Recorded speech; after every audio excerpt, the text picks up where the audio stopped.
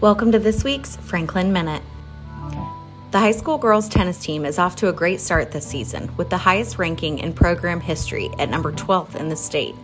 Their number 1, 2, and 3 singles players and the number 1 and 2 doubles teams remain undefeated. The Cubs started the season ranked 26 in the polls, but quickly rose with big wins over ranked opponents. Mrs. Brown's advanced nutrition and wellness students have been practicing cake decorating techniques and yesterday completed the Cupcake Wars Challenge.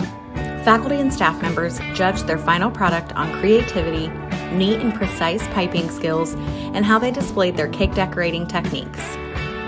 Tomorrow is National Therapy Animal Day, and we are excited to recognize Hero, Joey, and Millie, who work daily to bring comfort and joy to everyone they meet.